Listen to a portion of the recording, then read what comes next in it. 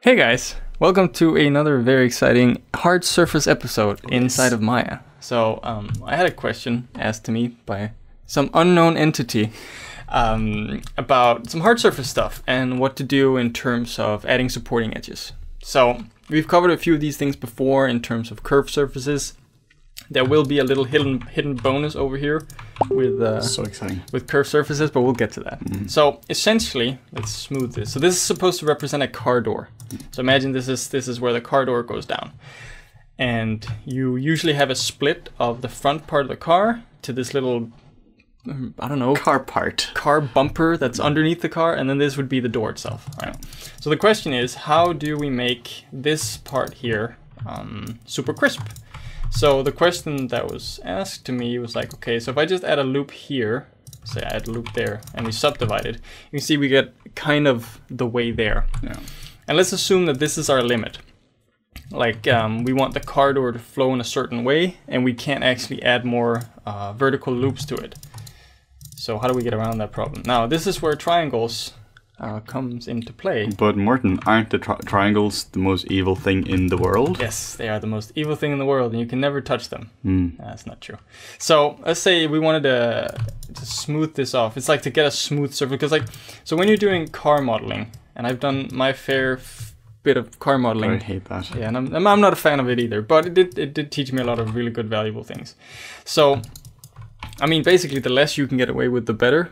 Because making an even car surface or surface for a car when you have a reflective surface can be really tricky. Yeah. So the fewer loops you have going across and up, the easier it's going to be for you. So my solution for something like this, to getting a really nice and crisp edge here, is to do with a triangle. What I would do is, so this edge over here is already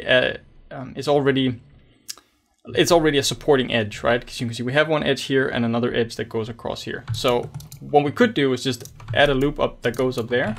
Let's see if we get it close enough. And then we would just move this all the way over here. Now the problem is, like we talked about before, maybe we can't do this. Maybe we can't add more loops. Maybe we have restrictions for some. You have a curved surface, and by adding stuff like this, everything just goes crazy. Exactly. That's a really good example. Maybe you already have a curved surface that goes like this way. Yeah. So if it were to curve this way, if you add a supporting loop up here, now you're going to have to fiddle with the surface to get everything to flow nicely again. And it could also just pinch like crazy. Yeah. So what I would propose for a solution here is just to do this. You take that edge, you delete it from up there, and then you just merge that into here. Now once you subdivide, we have a really nice hard edge. But evil triangles, Morten. But it doesn't actually matter. No. Because what the triangle does here is only serve as a supporting edge around this area. It doesn't actually go up and affect our area up here, which is the curved area, right?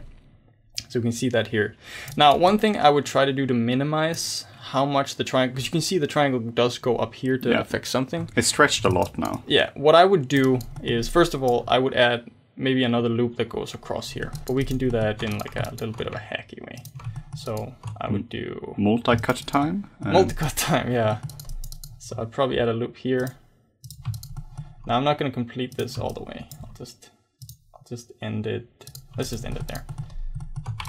And then I would merge these two together. And now you can see we still retain our triangle, which has the supporting edge close to here. So once we subdivide, we still have our really nice and crisp edge, but without sacrificing any sort of weird stuff. And we minimize, you see where the triangle is stretching up to, we minimize that area quite a lot. Triangles are not the devil. They're, no. There sure are ways of fixing this here, but triangles in this case, they're fine. Yeah. So one thing we talked about is like, what if you want to quadify it to make sure you have quads? Well, if you really want a quad, the easiest way would be to do this. Ta-da!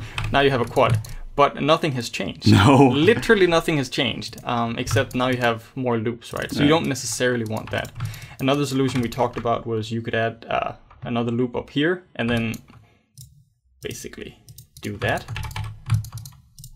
I guess you could merge these and then delete that. Oh shit, we ended up with another triangle. Let's ignore that triangle up there. But that's a solution you could do as well. Yeah. So it's actually a shitty solution now. It was good before. Yeah. You could go up here and add the loops up there, and that would solve that problem. Yeah. So let's We also make mistakes sometimes. Sometimes. So here is a curved example. Now I know this is technically curving the wrong way, but let's actually... Do we have enough for this? Let's try it. Let's add another. So we just threw on a bend deformer onto this real quick. Bend deformer is one of these that we just talked about before recording now. Once you understand it, you can do amazing things with it. Yeah. But if you don't fully, it's a tricky one. Maybe we'll do a tutorial on the bend deformer, because that is a tricky little thing to get right sometimes. Yeah. So let's bend that like this. Okay. My God, mastery of the bend deformer right here. And now we have a extremely curved surface here. Yeah, this is generally a surface which is tricky to wrestle around with hard surface in Maya. Yeah. The issue here now, there's going to be multiple issues here. Is that first of all, if you wanted a curved surface like this, let's say on a car, right? This part here is going to be straight now on the bottom part.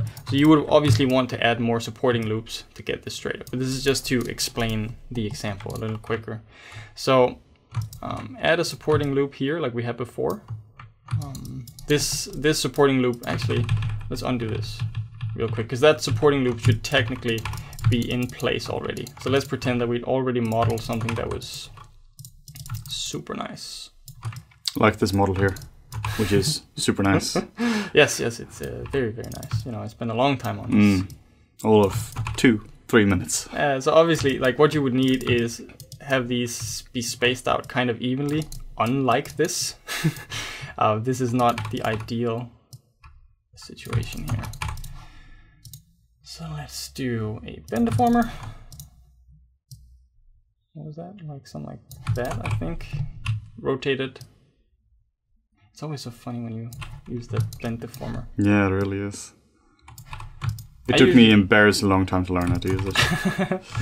So there we go. So now we have that there. So we can see now we're ending up with that little edge there that we need. Again, for a more production ready example, you would add more supporting loops, right? You don't want your subdivisions to take care of the loops. You want to look the same in polygon mode as in subdivision mode. But here now I'll be able to illustrate the example of like the issue that will arise. We can let's see. This is a pretty nice and smooth surface here, right? Once you start to add supporting loops, obviously that surface is going to start to break. We don't want that, and we don't want that. So what your solution could be to maybe take that and then do like edit edge flow or something to space it out. Cool. But now you have this, and you want to minimize these things as much as possible with stretched edges and stuff. So I would undo that again. There we go. And then simply just do what I did before. Just take this edge, delete the rest, and merge this in here. Now, there we go. Now we'll have a pinched edge down here, which matches the example we had here. We can alleviate some of this. You see the little bit of pinching here because of the triangle. We can alleviate that by adding a supporting loop that runs across here, and that pretty much solves your problem. The issue is if you have a curved surface like this and you just simply can't add more supporting loops going either vertical or horizontal. Curved surfaces in subdivision surfaces, it's just a tricky problem. Yeah. There isn't like a good way of dealing with these kind of things necessarily. It's just really hard. So we can go. See, this is what happened there. Edit edge flow is the best thing ever for certain things. Yeah, for certain things, it's really good. Like once you have these kind of things where you have multiple loops next to each other, it's like the math breaks down. Yeah. It doesn't quite. You destroyed the math. There we go, something like that. Now we have a more even surface there, right? Yeah. So that would be how. That would be probably how I would solve these kinds of issues. Yeah. I mean, the main takeaway from this is really don't worry about triangles too much. Yeah. If whatever you're doing calls for a triangle, then don't be afraid to throw in a triangle. And if you throw in triangles this way, it's easier to see over here. If you throw in triangles like this as supporting edges here and don't let them extend above where they need to be, triangles can be a massive help when you're modeling. And something, I don't know, maybe we talked about that before. Once you subdivide, a triangle becomes a quad anyway. Not that you should rely on that. But it's true. It does become a quad. Yeah. So yeah, this was just a little handy tip for not just modeling cars, I guess, but whatever you want to do, hard surface with cuts. Nice little hard surface tutorial for you. Yeah. So if you want to see more videos like this in the future, make sure to like, comment, and subscribe. Thanks, guys.